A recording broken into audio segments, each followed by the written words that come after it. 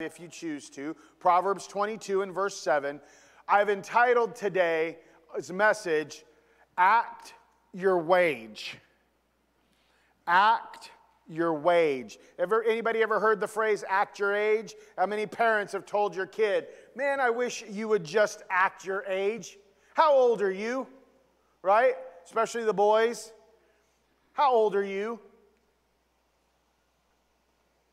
Act your wage. For many of us, we need the message, we need the words in our heart to act our wage. Hopefully, you've had a chance to turn to Proverbs 22 and verse 7, and it says, just as the rich rule the poor, so the borrower is a servant to the lender. And we talked about that word servant really meaning bound, is bound, bondaged to the lender. Last week, we talked about being strapped and being bound by debt. Do you remember this statement? I'm in bondage. I'd like to do whatever, but I can't afford it. Remember we talked about that. Remember we talked about shaking off the guilt of making dumb choices with money. We've all done it. We've all done the order something we shouldn't have, an impulse bought. Do you know that every one of the checkout counters at the grocery store, right? You take your buggy, you've got all your groceries, you fill it up, you get down to the checkout counter, and what is it all filled with right at the beginning before you get to the cashier? Candy, magazines, right? Gum, soda pop. And is it the big case of soda pop that's back in the aisle? No, it's the one individual bottle that is twice the price as if you'd have bought the case in the back. It's all impulse buy items. Why? Because they want you to spend more money. We've all done it. Last week, we made these two statements. Number one, we don't, remember? We don't serve money. We serve God. That's pretty quiet. Let's try that again. We don't. We serve. There we go. Thank you. Makes me happy to hear you talk back. One more phrase that I want us to look at that we talked about last week. So I think you'll know what to do with this one. We won't have to go back and do it a second time. Money serves us as we serve God. Good, thank you. Some of you didn't remember. You're like, I don't remember what that one said. That's okay. See, not too long ago, there used to be a standard rule of thumb. Something that everybody lived by for thousands of years. If you didn't have money to buy the thing that you wanted, anybody want to guess what happened? You didn't buy it. You couldn't buy it. Whatever it was that you wanted to purchase, you had to wait. You had to save up for it. You had to defer gratification. That's a big term. Deferred gratification is something our modern society does not do anymore. We instant gratify ourselves with all kinds of things. If I want a candy bar, I go to the grocery store or I go to the convenience store and I buy a candy bar and I eat it and it's done. And I'm out $2.50. If I want to go have entertainment, I can go to the movies. And I bet, it's 11:13, I bet I could catch a movie in the next 15 minutes. And I could have entertainment for the next 2 hours. I am immediately satisfied. But there was a time where you only went to the movies at night. 6 o'clock, 5 o'clock matinee was the cheap one.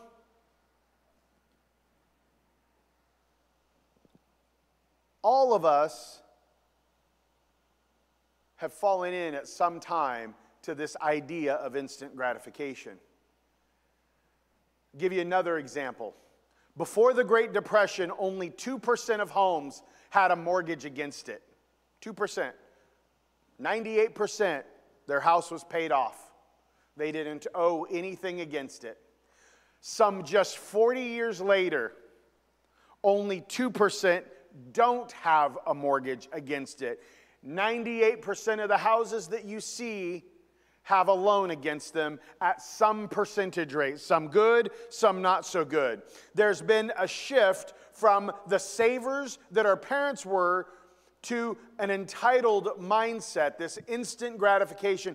In other words, I'm not saving my pennies. I'm not recycling tinfoil. I'm not recycling bacon fat. I want it, and I want it now. I'll just spend, and spend you did. Now, for some of us, we were part of that next generation. The greatest generation, which was our grandparents, at least for me, those that were out of the World War II, Great Depression era. Then you have the baby boomers. You have the silent generation. Then you have the baby boomers. And they were all savers. And then kind of in the middle of the baby boomers and then into the Gen X folks, there was this shift of this mindset to this instant gratification. Things began to come immediate, and we wanted the same thing. And now, guess what? We're all getting up near retirement age, or getting up where we're starting to think about, maybe I need to have a little bit of money put away. And guess what? We spent in our 20s and our 30s, and there's nothing in our retirement account. Or there's not near what should be there in our retirement account. And while those who continued to save are saying, hey, I'm getting ready to retire, I'm getting ready to take a break from all of this work, the rest of us are saying, dear Jesus, please let me work until you take me home, because I don't know what I'm going to do if I don't. Do you know that most preachers, and this is a true thing, most preachers hope to meet Jesus in the pulpit?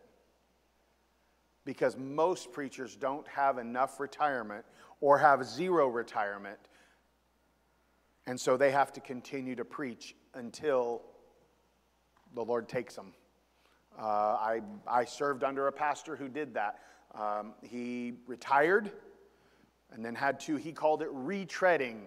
And he ended up preaching until the Lord took him home.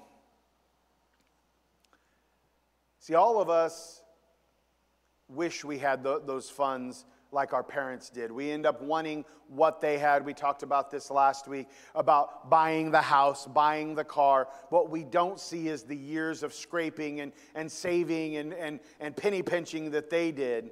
And we want it. We have ended up being a generation, at least here in the U.S., a generation of pretenders.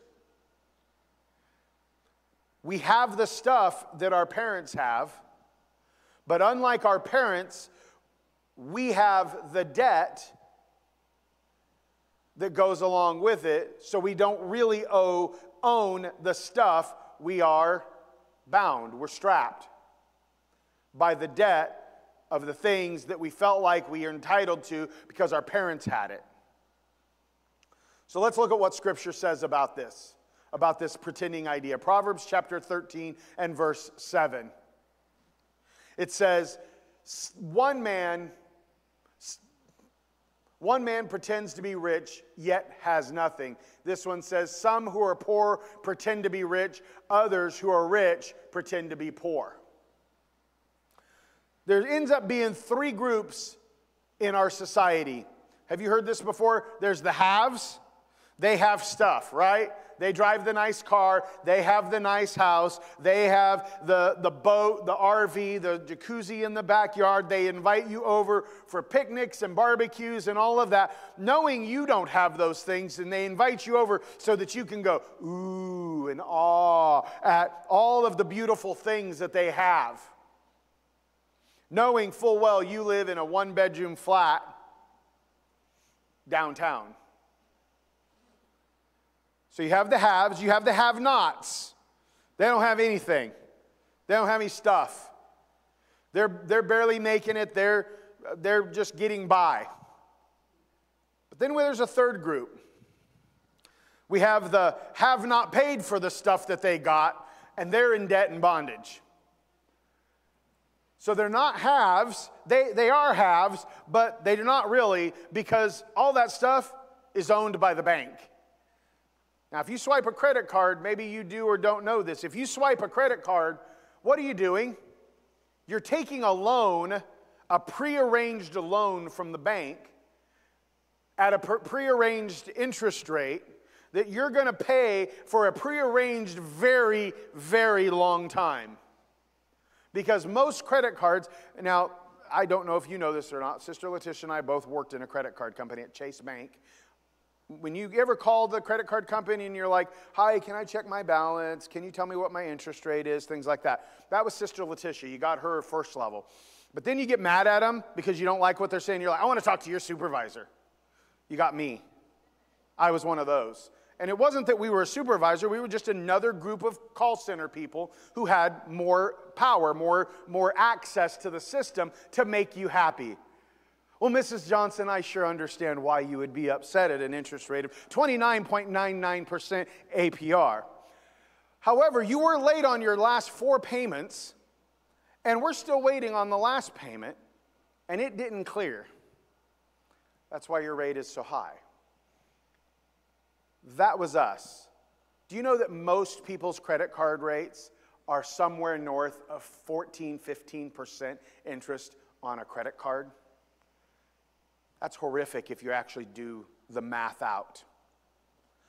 So how do we, as a people, act our wage? Remember we talked last time that most of us are spending beyond what we have come in. Most of us have more expenses going out than we have coming in. Well, there's 2 things I think we need to look at. Number 1, I think we need to look at the biblical values of this. The first thing is we need to embrace the value of self-control. If you're a note taker, you can drop that down. Where do we find this? This is Proverbs chapter 25 and verse 28. And it says, a person without self-control is like a city with broken down walls. Think about that for a second. Think about the little kid. I want it now. Any of your kids ever do that? They're in the store and they see something they really want and they start kind of throwing a fit and you're like, if you don't knock it off, right? I'm going to give you something to cry about. I know none of you have ever said that. It's just us, but thank you for making me feel better.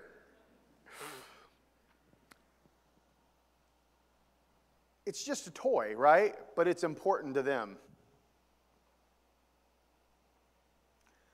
Do you know that we have that little kid inside of us? Even as adults. It's still there.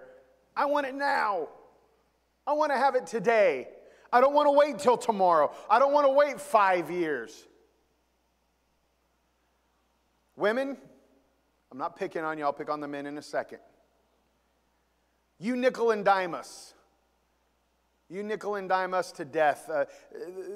You get a new hairdo to match the new purse, that matches the new shoes, that matches the belt that you got 3 weeks ago. And while, all of those in particular aren't very much, they add up, right? And so you might have $200, $300, $400. Now, listen, ladies, I love y'all, but I see some of the purses you carry. I'm not a fashionista guy, but I'm aware of certain brand names like Coach and Louis and some of those. And I see some of the purses, and I know what those cost. Do you know why I know what those cost? Because my wife wants one too.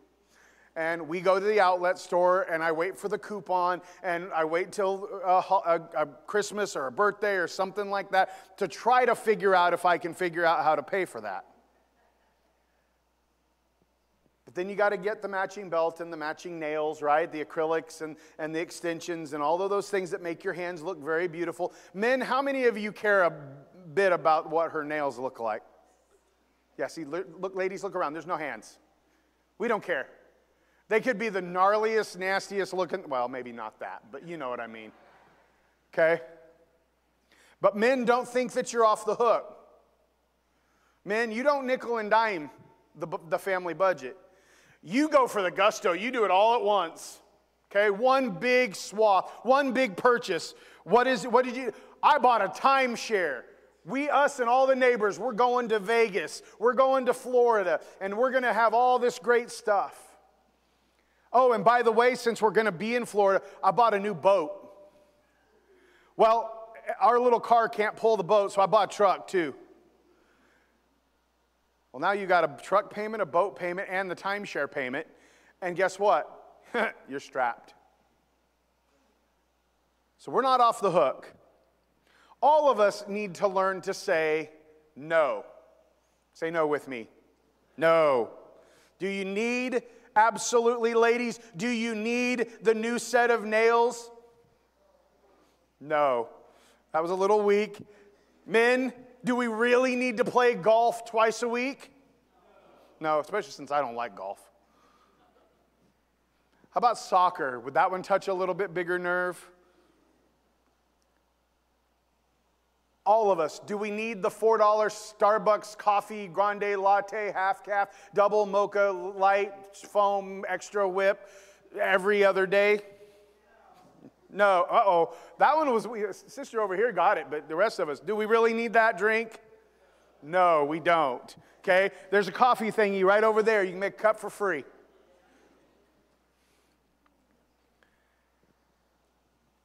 Let's step on toes a little bit. Shall we? Does your 12-year-old need an iPhone? Thank you, sister. No, they don't. Did we make that mistake? Yes, we did. We'll admit it. Do we really need all of the new whatever it is? No, we don't. You get the point. Now listen, is a new truck, a boat, a jacuzzi, a timeshare? Well, I'm not for timeshares. If you want to know more about that, you can talk to me privately. But are those things bad in and of themselves? No. If you're out of debt entirely, you don't owe anybody anything, and you're like, hey, you know what? I've saved. I've done the plan. I have the money. I'm going to go lay down $15,000. It might not be a brand new truck, but it might be just a couple of years old, and I've got a good vehicle now. Yeah, go for it. If you're completely out of debt, there's no reason not to do those things. Ladies, if you're out of debt entirely and you've got the money, go get your nails done. Get your hairdo that goes to Jesus. We used to call that, back in the day, they called it, church ladies called it the Tower of Babel. I think the real name of it was called the Beehive, but church ladies always called it the Tower of Babel hairdo. But when you're out of debt, it's okay. You can do those things. So here's the thing I want us to learn. We need to learn to say no for a little, thank you in the back, for a little while so that we can say yes for the rest of our life. We need to learn to say no for a little while so that we can say yes for the rest of our life. Dave Ramsey has a phrase that he's very popular for hearing or for saying, and it's this. It says, if you live like no one else, later you can live like no one else. In other words, if you'll live like nobody else today, in other words, save your money, say no, defer gratification today, save your money, then later you're going to be able to live like nobody else because they're all going to be strapped, broke, in debt, bound by all of this stuff, and you're going to be free to go do whatever it is you want to go do, to live the life that you want to live. The second thing in acting our wage is to embrace the value of, and this is a hard word, sacrifice. We don't like that word in our society. Hebrews chapter 12 and verse 2 says, we do this by keeping our eyes on Jesus, the champion who initiates and perfects our faith because of the joy awaiting him. He endured the cross, disregarding its shame. Now he's seated in the place of honor beside God's throne. So what is the definition of sacrifice? It's giving up something we Anybody want to guess? We love. For something we love even more. Sacrifice. Giving up something we love for something we love even more. I may love tennis, but if tennis gets in the way of my relationship with Jesus, I need to give it up because I love Jesus even more. I love my children. I love technology. I may need to give up buying new toys because my children need new shoes. My children need dental work, whatever it may be. I love technology, but I love my children even more. Giving up cable television so that you can have a debt-free Christmas. You think about how much do you pay a month for cable TV? How much do all of your streaming services, Hulu, Netflix, Disney Plus, NBC, Paramount Plus, how much do all of those add up to in a month versus grabbing a book, going outside? I know those aren't as fun, but think about how much you'd have to save and how much you'd have to be able to put toward Christmas, birthdays, whatever, anniversary. Ladies, can I get an amen, right? Vacations, trips. Staying in the small house so that one of you can stay home with the kids rather than buying the next big, beautiful home. College students. Loving to go to school and being out on your own, but maybe taking on a roommate or two so that you can graduate debt-free. You're not having to take on the rent of the dorm room or the house that you live in, and then also having to pay for school and pay for books and meal plans and all of those things. And you're able to take the money from those other roommates and apply that to your debt. We talked last week about brown bagging it, so giving up eating out. Remember the number from last week about how much you can save over a lifetime if we simply take our lunch versus eating out. Does anybody remember that number? It's $112,000 over a lifetime. $112,000.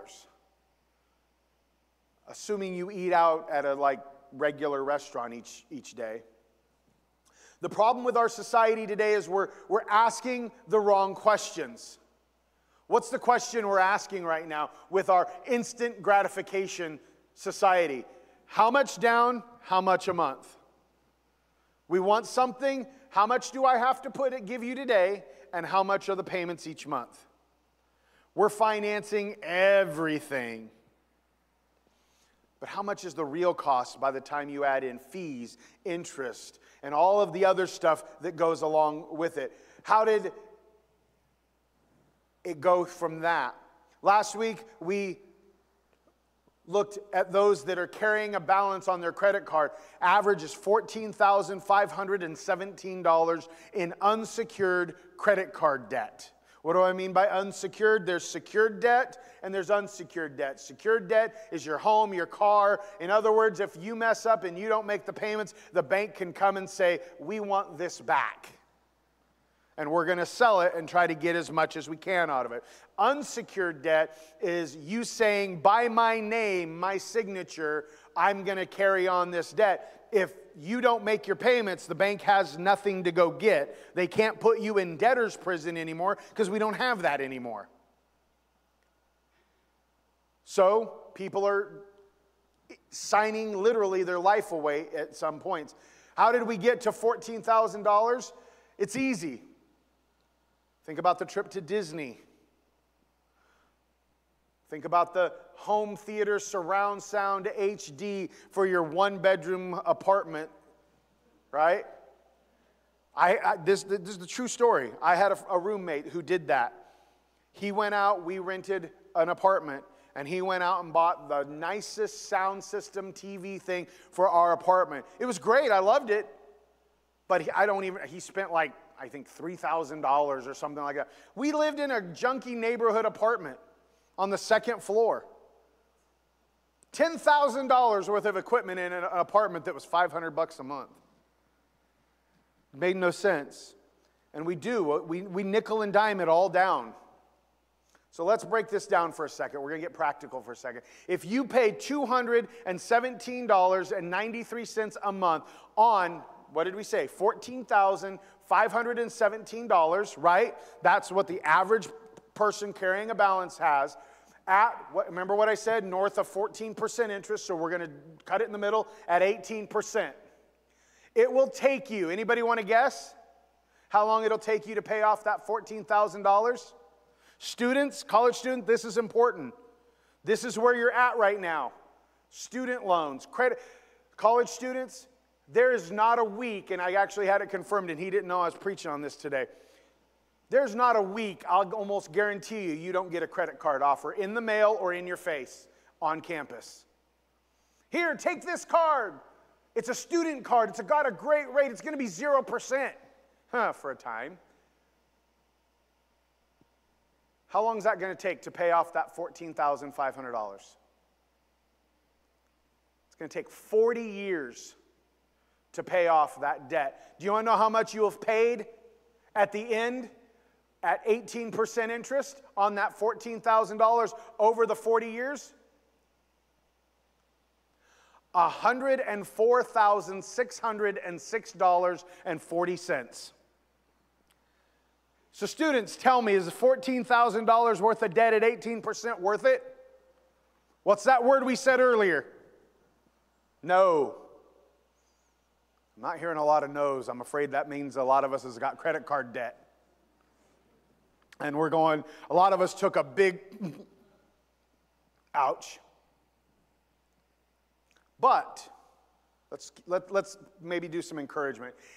If instead of accumulating $14,000 worth of credit card debt, if you were to invest that same $14,517 at 12%, now that is a generous investment rate. If you know anything about investing, that is assuming a long-term investment. Remember, we were talking about 40 years. So at 40 years, if you were to invest that same $14,517, just that amount, no more added to it, at 12%, instead of being $104,000 in debt at the end of 40 years, do you know what you would have? $1,350,820.94. This is the power of compounding interest.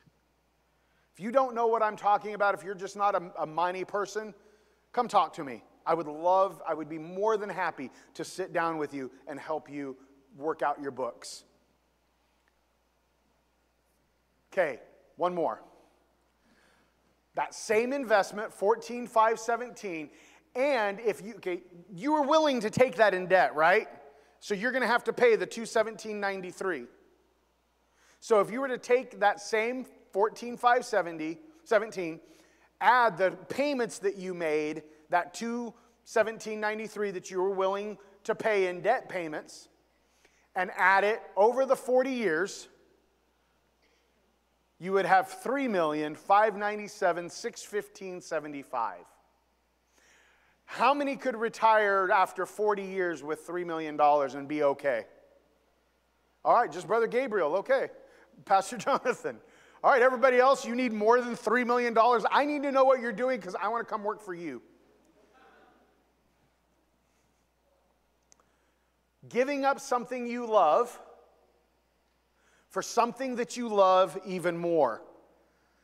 Look at the difference that it makes. I want it now, $104,000. But if I wait, well, we'll be short.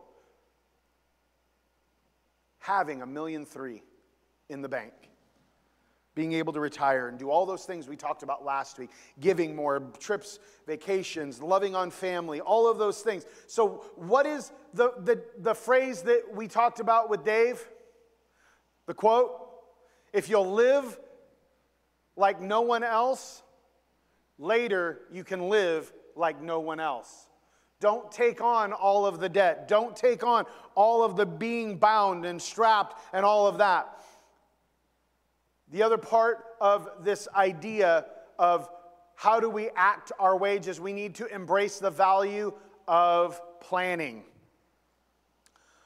If you look at Luke chapter 14 and verse 28, it says, "But don't begin until you count the cost. For who would begin construction of a building without first calculating the cost to see if there's enough money to finish it?"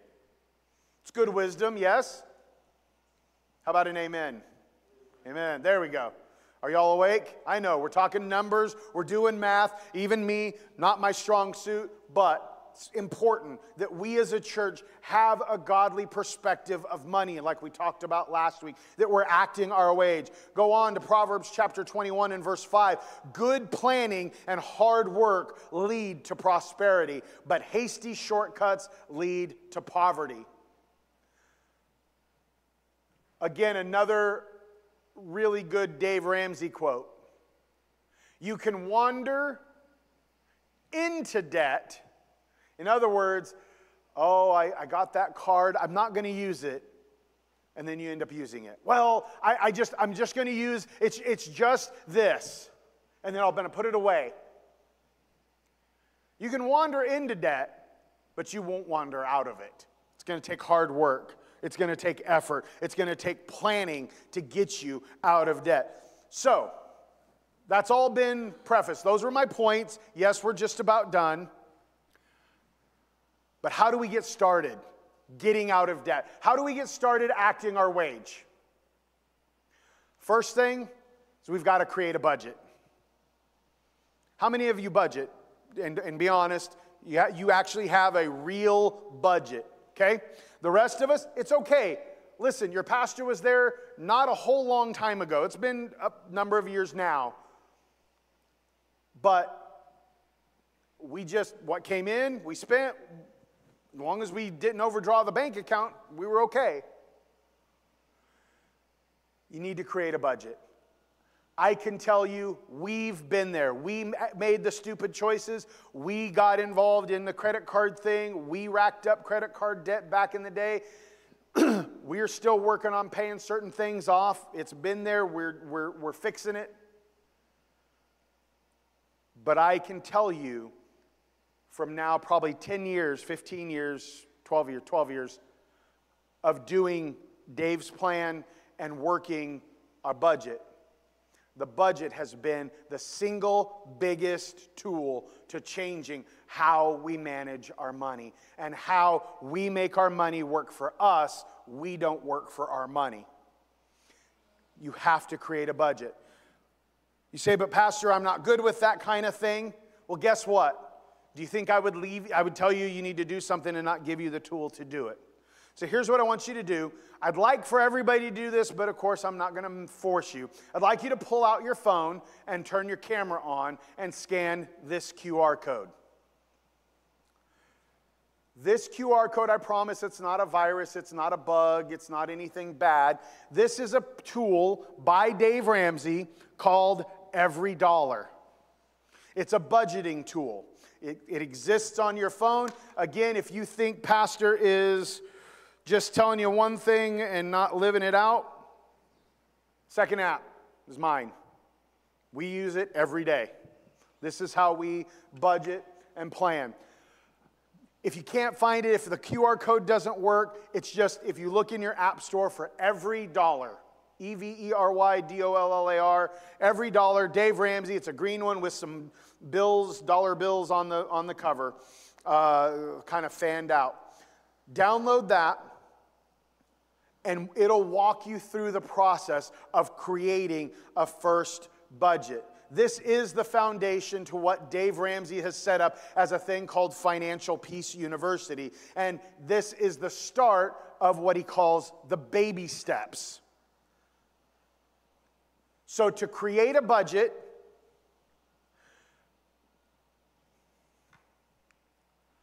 so Dave has what is called baby steps. that we're going to talk about here in just a couple of minutes. But to create a budget, you list all of your income, whatever you're going to bring in, everything that you know about. If you know you're going to get $50 from grandma because it's your birthday month, you put it down in your income.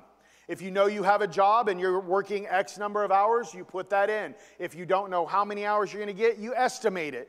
You put that in as your income. Second, you take out of your budget your 10% of your tithes. Now, this is from your gross income. So before we do anything at all, we track all of our income. We take that number. So let's say we're going to do easy for math, $1,000. Most of us don't live on $1,000 a month, but it's easy enough. You have $1,000 worth of income. You take your 10%. That's $100. You set that aside for your tithes and offerings. That goes to the church. After that, you list all of your expenses, even the ones that you wish weren't there. Okay? So, your Hulu subscription, your nail appointment, your haircut, your boat payment, your golf game that's going to come up every 2 weeks. All of your expenses get listed, and in every dollar it has all predefined categories for you, or you can make your own. We now are to a point where we've kind of created our own so that we can track it the way that best suits and helps us. It's flexible enough to do that. Now, before you think, Pastor, you're pushing this app awful hard, I get nothing out of it.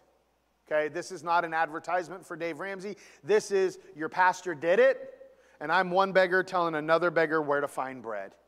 It's a tool that we use, and I want to pass it on to you. So you list all of your expenses, and you need to budget down every dollar, hence the name of the app. You budget, it's called a $0 budget.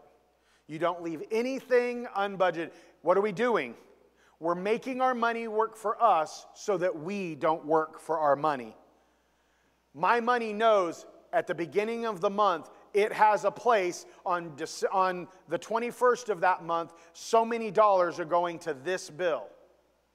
So many dollars are going to my tithe once a week. Again, haircuts, dog food, snacks, the party at work, and you've got to bring something. Subscriptions, streaming services, Apple Care, whatever it may be. And again, all of this is part of what Dave calls his baby steps. You create your budget. Once your budget is set, now we're going to start into working to get out of debt and to have financial peace. The first step that he has is, well, let me just tell you what all of them are. The first step is to save $1,000. This is a starter emergency fund because all of us have something that comes up. Number 2 is to pay off all your debt.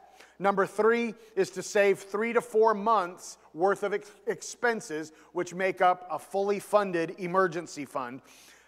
Number 4 is you invest 15% into your retirement. Number 5, you save for college for the kids. By the time they're ready to go, you've already got a good nest egg put aside. Number 6, you pay off the house. So back at number 2, you pay off all your debt except for the house. You don't pay off the house yet. Number 6, you pay off the house. Number 7, you build wealth and give. You never finish number 7. It's where you land. So that first one is of the first step. We're not going to dig into the rest. We're only going to hit these first 2, and then we'll be done. But the first one is to save $1,000 for a starter emergency. Things are going to break. Somebody's going to hit a ball through your window. Appliance is going to wear out. Car is going to have problems. Kids are going to stick a crayon up their nose, and you're going to have to go to the emergency room to have the doctor pull that crayon out of their nose. Okay? It happens. We've all been there. We've all had things. Crazy things happen. So how do we you go, Pastor, I ain't no way I'm getting $1,000 put away. It's possible. We did it. We've had an emergency come up, and we had to do it again. And we had to go back and start over. It happens. You can sell stuff. You can get a second job if you need, a part-time, just an evening, a couple of times a week. You can eat ramen. Dave, I don't like this about Dave, but Dave is a big proponent of rice and beans. That's all you eat until you get your $1,000 emergency fund. You spend nothing else on groceries. You clip coupons. Step number 2 is you pay off all your debt except the house using what is called the debt snowball. Paying off all of your debt can be daunting. If you're paying off debt, your minimum payments are at 120 months. So we're just using a hypothetical number. If you have a bunch of debt and it's going to take you, if you were to do out the math, it would take you 120 months to pay off the debt. If you were to use the debt snowball to pay off those same debts, you could do it in 21 months. That's a difference of 99 months of payments. That's over, 7 years, 8 years difference? So if you were able to, an additional $1,110 invested, that's the difference. Again, we're using a hypothetical number. Take that debt that you would have saved using the debt snowball would equal up to $1,110 and invest that at 8% for the 99 months that you would have been paying on it. You would end up with $153,992. Again, compounding interest can be your friend. This is something, again, if you don't know what I'm talking about, I want to encourage you. But this is what Proverbs says. 6:5 says, save yourself like a gazelle escaping from a hunter, like a bird fleeing from a net. Get out of debt like a gazelle. Dave's phrase is, get out with gazelle intensity. Don't care what other people think. Have your goals, set your vision, because a godly man leaves an inheritance for his children's children. So as we wrap up, we don't serve money, we serve God. Money serves us as we serve God. So how do you get started with your debt snowball? You list all of your debts. Debts, largest to smallest. Smallest to largest. I wrote that wrong. Doesn't matter what the interest rate is. Don't get caught up in that. Whatever your smallest payment is, or smallest total, not payment, your smallest total debt is, you list that first, and you go accordingly. If you do go to the Every Dollar app, put all your debts in, it will organize them for you into the debt snowball. It will automatically do that for you. You pay the minimum payment on all of your all your debts, except for that smallest one. You pay that one. Once you pay that one off, you take that payment, because you've already been spending the money, right?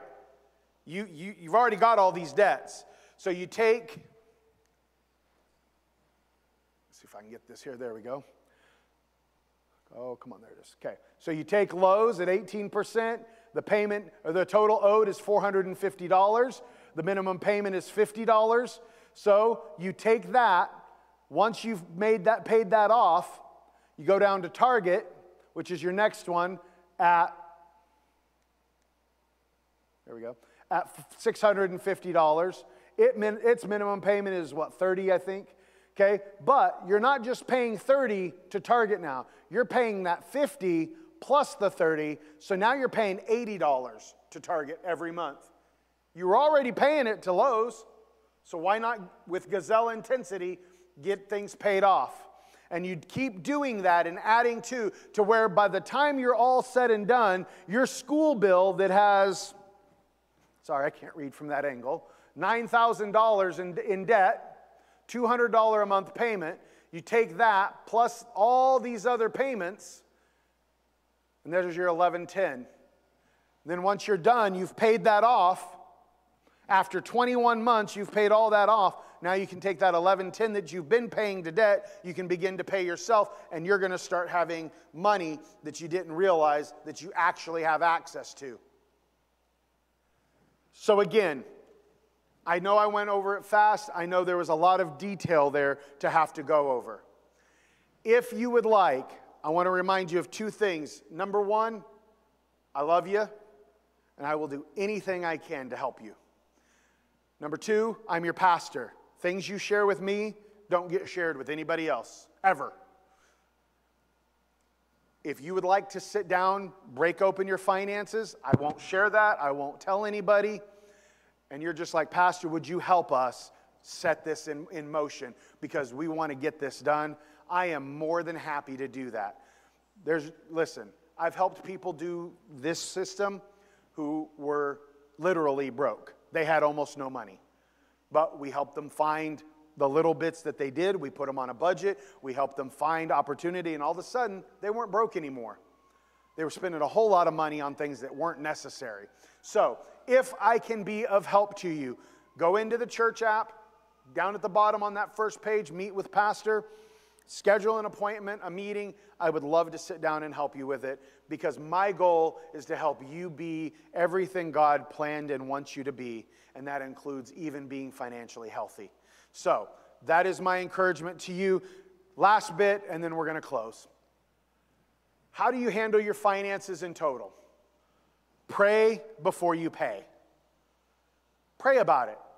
If it's under $100, so think about a new shirt, new pair of shoes. If you're paying more than $100 for shoes, you need to be prayed for. I'm kidding. I know there's some in here that love shoes. My son is one of them. Brandon loves shoes. But if under $100, you should pray for a day. Pray about it. Sleep on it. Do I really need the new pair of shoes? Do I really need a new shirt today? Second, if it's between $100 and $1,000, pray for a week. Seriously. Take the time to think about it. Because you're talking about dropping $700 on something. You can spend 7 days asking the Lord if this really is what you need for your life. If it's over $1,000, take 30 days to pray for it. Pray about it. You know, we're talking about, you know, if it's a new car, washing machine and dryer, you know, if they break, you know, that goes back under the emergency fund thing. That's different. But if it's over vacation, Disney, whatever it may be, pray for it. Lord, is this what you have for us this year? Or could that money be used? Do you have a mission trip that we need to expose our children to? Disney's great, but they went there last year. But you know where they haven't been? They haven't seen rural America in a church that barely can survive and see mom and dad labor to see a church do well again. Or whatever it may be. What opportunities could God do with $1,000 that you're going to spend? And so pray about it. Pray before you pay. That being said, I want to pray for you. I want to close in just a brief word of prayer, and then we'll get you out of here oddly right on time. So let's pray. Father, we thank you. We praise you, Lord, for all that you've done in and through us. God, your Holy Spirit gives us direction and wisdom. Your Holy Spirit acts as a paraclete, acts as the comforter. Father, we pray that as we look at our finances and sometimes even take a hard look that is maybe a little embarrassing or a little painful, Father, we pray that you would help us to get this house in order and that we would do well, Father, to honor you by getting rid of the bondage that's been keeping us captive. Father, some of us have been under so much financial bondage that we have no clue what joy really is even anymore. So, Father, I pray right now for the person who feels bound. Lord, I pray for freedom in the name of Jesus. Father, I pray for a release of the Holy Spirit in their life, for vision, for their finances, that there is hope. There is a way out. And if they need the help, Father, that they would reach out and seek the help from someone. Me, a financial counselor, whatever it may be. Father, we're grateful that you give us resources to manage. And we are careful to give you all the praise and all the honor and all the glory for it. It is in the name of Jesus we pray. Amen. Now, I want to say one other quick thing.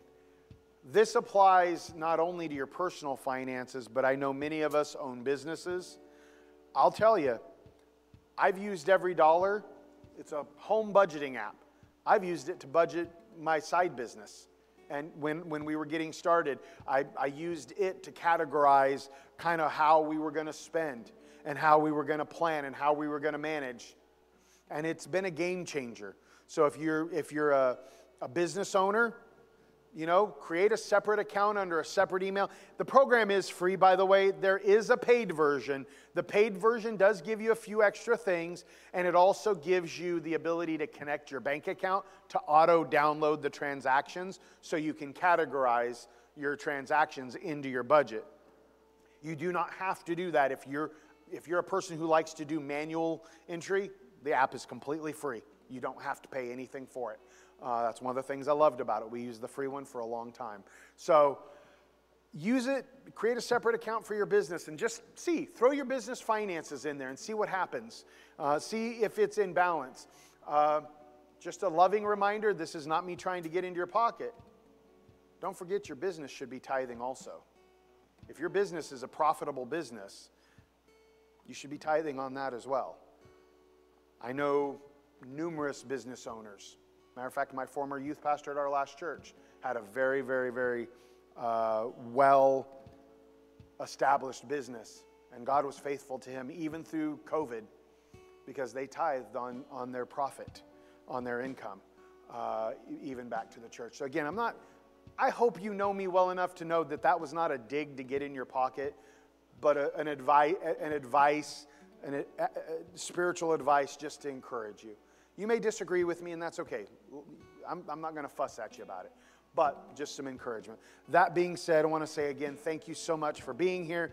Hopefully, all of our Oguni friends will be back next week as they are at their conference. And so I pray that the Lord will go with you. The Holy Spirit will go ahead of you, and that he'll go behind you. In the name of Jesus, amen. You are dismissed.